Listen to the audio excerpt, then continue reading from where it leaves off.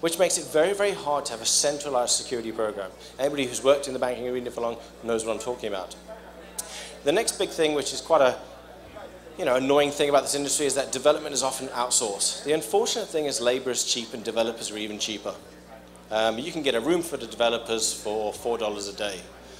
And banks are using this. So what they're doing is they're outsourcing all the development to certain countries up there on the map of the world, and you get 1,000 people all coding your application.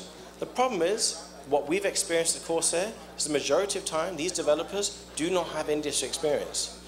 We've expected that these developers are brought in as an industry stopgap. They finish university, they've maybe got their software engineering degree, and now they're put onto a development site and say, right, let's build an internet bank, which is where the problems start happening. And the other big beef is security consultancies are not discovering the vulnerabilities. I'm not talking about your basic SQL injection and cross-site scripting. To be honest, I don't expect those bugs to exist today. I have no reason why they should exist, but they still do. So the agenda, what we're going to talk about today, this is not going to be a heavy, in-depth technical talk. I expect people here don't want to hear that at 3 o'clock in the afternoon. I'm still quite jet lagged, so you're not going to get too techy. We're going to be looking at authentication, authorization, mathematical operations. I can see a few people getting worried here. Validation routines, and then logging and attack detection. I'm going to touch on a few topics there and then, talk to you about the things that we've seen over the past 4 years assessing applications, and hopefully give everybody else an idea of what they need to start looking at when it comes to testing applications. So the first stage that any tester has to do is look at the application. And this is probably one of the fundamental things that a lot of testers aren't doing. If you're jet lagged like me and you can't sleep, here's some amazing bedtime stories, because these are really boring. You will fall asleep. But there is a reason why these exist. And if you are testing financial applications, you should kind of know some of these. In the UK and Europe, you've got the Financial Services Authority.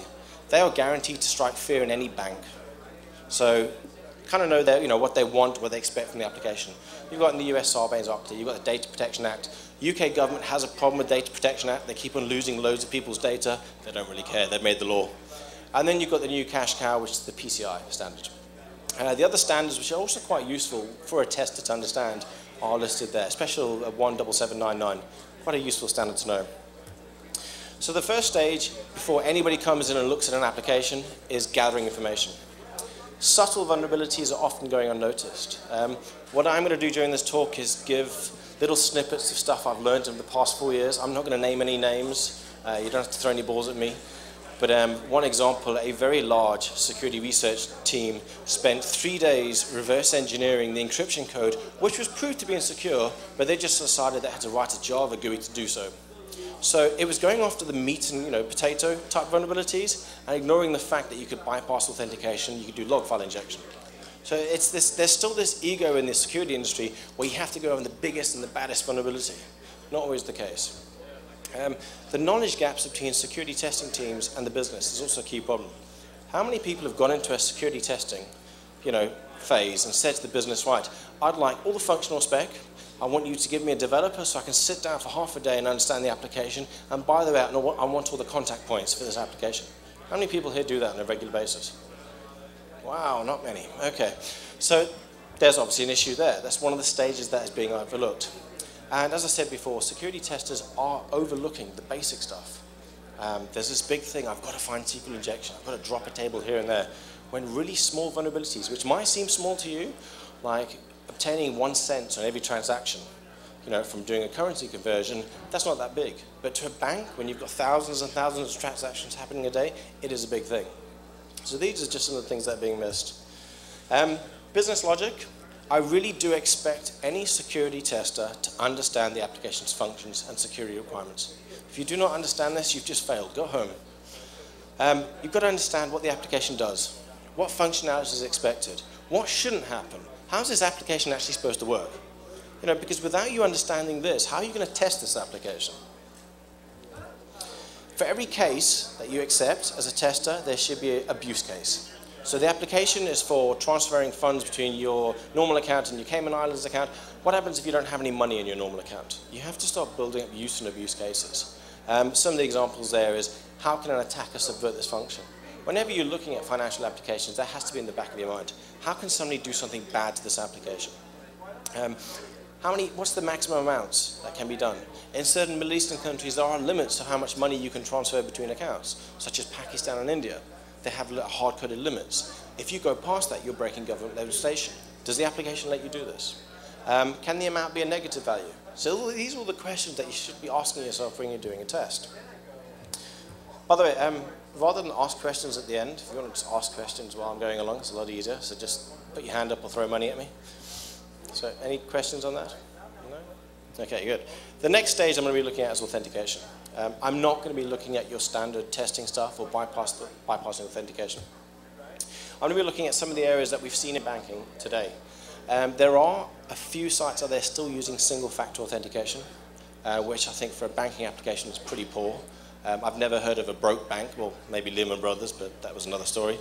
They should all be using more secure authentication methods. The ones that are using single-factor authentication, there is an increased threat from phishing and password guessing attempts. And, amazingly, these banks are still attacked and done this way.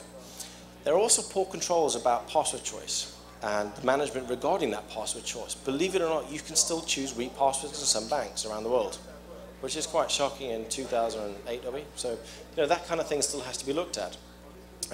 The one thing that was in the news a couple of weeks ago was one of your vice whatevers. Her account was done recently from the password account retrieval process. You'll be surprised how many times this actually happens with banking applications. A lot of banking apps still use the standard thing of what is your birth date, where were you born, that kind of stuff. This information is quite easily gleaned from the internet. I think everybody these days has a Facebook account. That kind of information is out there. The other function that we've seen that is often not checked is the account lockout process. So what some banks do is, and we've said in the industry before, if you're brute forcing an account, lock the account after 3 password retries or 3 failed attempts, which is all very well and cool. But what happens if you've got 100,000 banking customers and you run against a large word list? You then lock out half your internet banking, which causes a big nightmare for 55,000 developers in India who've then got to manually unlock it. Because rarely have I seen an automated tool to unlock all the accounts. It's all a manual process. Shared secrets are an area that has popped up more often. So we have the single-factor authentication, and then we have areas where you get asked a question that you've already given an answer for. Some of the issues that we've had problems with is that the questions often asked are quite basic. I was testing a banking app last week, and you were given 3 questions. And the questions are, what's your favorite football team? What's your favorite color? And I think the last one was, where was you born? So it's questions like this, which are quite basic and rudimentary, allow a user to start testing, putting in their own secret questions, and you'll, get around this type of attack. Going on to 2-factor authentication. Am I talking too fast? Or? No? Okay. 2-factor authentication tests. One firm that we did notice didn't know how to actually test 2-factor authentication, which was a bit interesting. They were testing a banking application at the time. You need to start looking for that the application adequately prevents brute force attacks against the authentication tokens.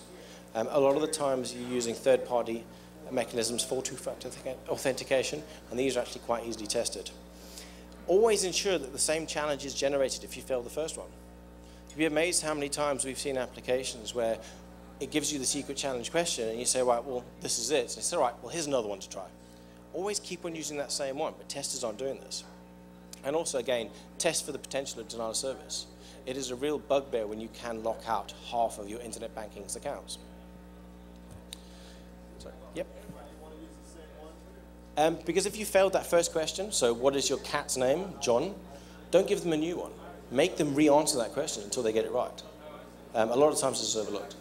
So don't go out from the pool. Don't say, right, you've got 10 questions, you failed the first one, well, I'll give you the second one instead and go that way. It's very easy to brute force that.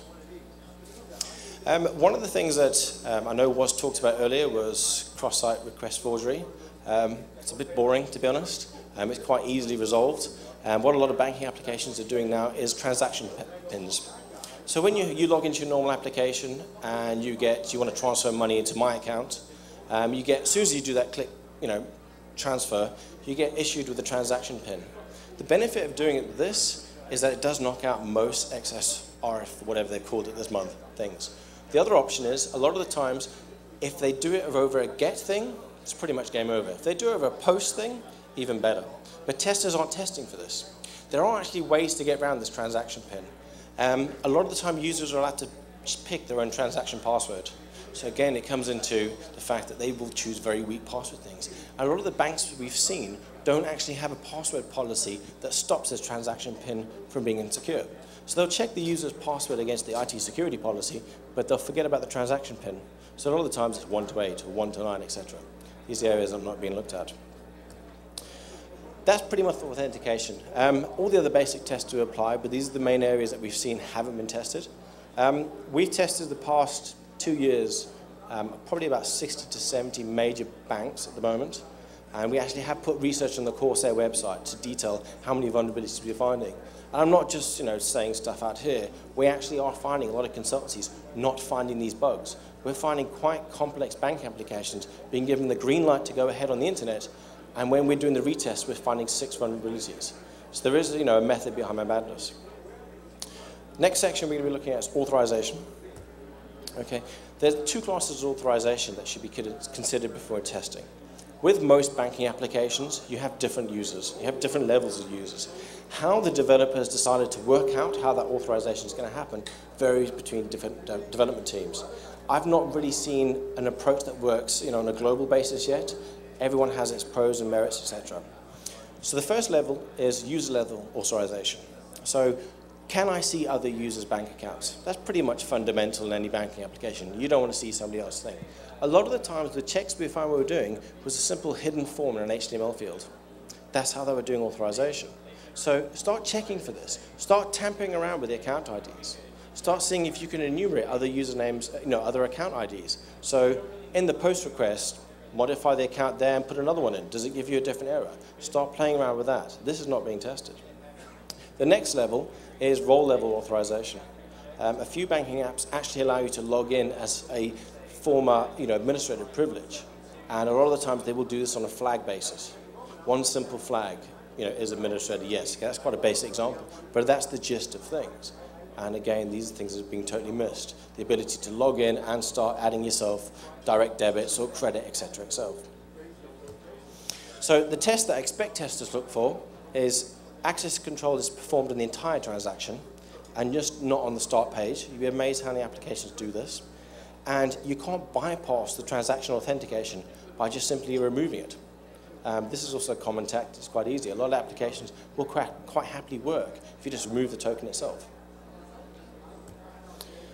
So, very brief section on authorization. I expect there's not much that hasn't been covered. The section that we have found the most vulnerabilities in, and the area that I find the most interesting for banking and applications, is mathematical operations. How many people here did read the Corsair paper on numerical vulnerabilities that was released? So quite a few of you. There was a bit of a interesting backlash regarding the paper. A few people said that the paper didn't really give us anything new. It was kind of a known thing.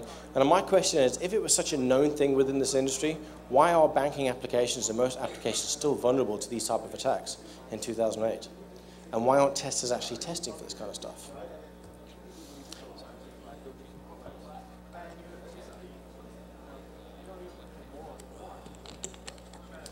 So the first set of tests that we start to look at is the currency manipulation tests. I mean, everybody here who's used their online banking obviously can transfer money out and get currency, etc.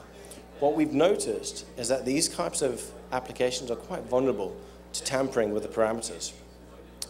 So the currency can only be manipulated within the parameters permitted. Another example is between Middle Eastern banks, so Pakistan, India. There are restrictions on where you can and cannot transfer between different currencies. A lot of the times they do this on the UI itself. They're not doing these checks to see, actually, hang on a minute, can I transfer to US dollars from Pakistan? Is that allowed? These checks aren't being picked up. Another function is manipulating the currency yourself. It is quite handy when you want to transfer into another currency and you can decide what kind of value the currency is. The currency displayed, hello, okay. The currency displayed is actually the same as the approver. A lot of the times when, in more complex banking applications, when you click the option to transfer currency, it doesn't happen automatically. It will go to an approver within the bank. There are ways where you can start manipulating that to show the banking approver, look, I actually want to transfer into dollars, but in reality I want more Pakistan rupees or whatever else it is. And also, again, how much can you limit on an account? If you only want $20,000 coming out per day as a hard-coded limit, can you bypass this amount using various mathematical ways to do that? So the tests that we expect to see and that we do at Corsair is manipulation of source and destination account numbers. You'll be amazed at how many times you've actually been able to get other people's banking details using this very, very simple method. It sounds quite absurd in 2008 that you can still log into an application and get this, but it does happen. Enumeration of account numbers. A lot of the times, when you put in a different account number, you can start to work out what are valid account numbers and what aren't. This is a great way to then start using this as a further method of attack. And transferring money between legitimate accounts using negative values. A lot of the times, developers don't expect you to put in a negative value for a currency, because why would you? But a lot of the times, it could also crash the application, cause various errors, and also get you where you want to get.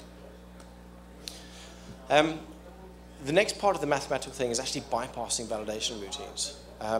In this day and age, I have to admit, a lot of applications and developers kind of understand the need for a centralized validation engine.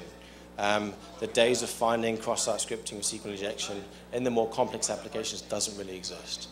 They are quite clued up on coming in, checking inputs, against, etc., bad list or white list, and then going from there. But there actually are ways for testers to go around and get past validation routines. First one is exponential notation. Is anybody here familiar or use these techniques yet? 3, 4, so which is quite handy. This is actually perfect for a tester when testing an application. The basic emphasis is I have a banking application and it will only let me transfer 1,000 US dollars a day. What a lot of the times I would do personally is instead of having more than 1,000, I would put 110E plus 1, which is obviously quite a lot of zeros. And then we'll see if the application will let me go that through. Often in this case, that will happen. A neat little trick that we found out yesterday with my colleague Adam over there is that 9E minus 1 is actually 0. Now, what are the times when you're transferring money, you can't have a 0 balance. And the application will actually check to see if that balance is 0. If you put 9E minus 1, you've effectively bypassed that validation routine. And then obviously, depending on the error or bypassing, you can go from there. In the paper that Adam and everybody else created, there was a section on API abuse. And within Java and C#, there are a whole lot of reserved string words, which can be quite useful to penetration testers out there. These can be used to bypass validation routines and also cause serious data corruption issues. One of the premises for having a banking application is that the FSA and other regulatory environments require the data to be quite secure. So if you're able to crash it and cause data corruption issues, you're actually breaking a lot of the banking standards. So these reserve values that you can use are nan, infinity, minus nan, and minus infinity. A couple of months ago, Adam actually found a vulnerability on a well-known bank's currency application, is that when you logged into the application and you grabbed your bank balance, you could modify the outgoing balance. So in turn, he put in infinity, and it actually came back as the infinity symbol. So these are quite useful words for any tester to do, and a lot of people actually aren't using these. The next section I'm going to talk about is rounding errors. This is actually not illegal in a lot of banking applications, but it's some areas where you can actually start making money from your bank itself. I don't obviously advise you to do that because getting arrested and having a court case is a bit annoying, but it's definitely something that you should do when you're doing a testing. So applications often have to express values with a fixed number of decimal places. So exactly, large currencies such as the dollar or everything else, you'd use this when you're doing your currency conversion. The round to nearest and ties away from 0 is probably the most commonly applied method. And what's good about these two methods is that they're very, very good to abuse. So the most common scenario where these happen is where the currency conversion and the rounding of some sort cannot be avoided. The exchange rate between two currencies, etc., places like that.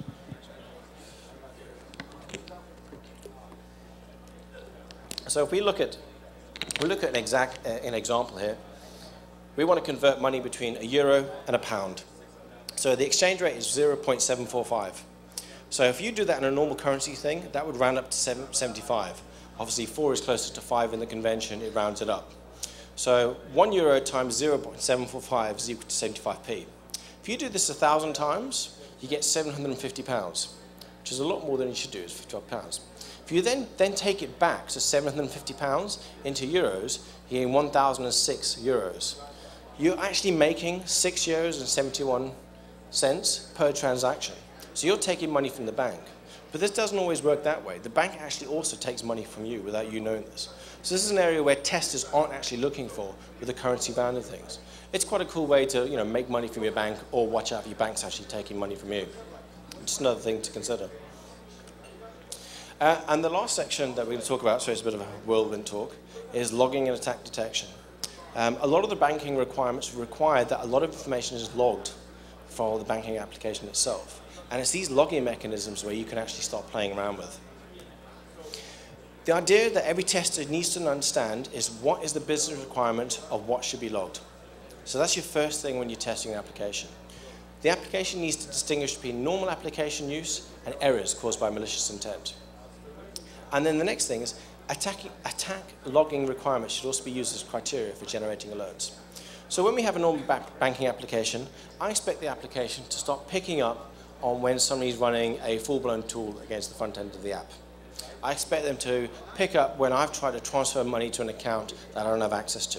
This is the basic kind of thing. What I don't expect is that when I'm looking at a banking application, I can start doing stuff like log file injection against the application page itself.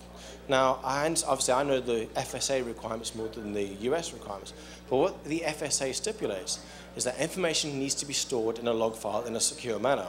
The nice thing about a lot of the applications we've tested, I think only one has not been vulnerable to log file injection, is that we've been able to wipe out any record of our attack when using currency rounding errors, etc. itself, just using standard basic log file injection.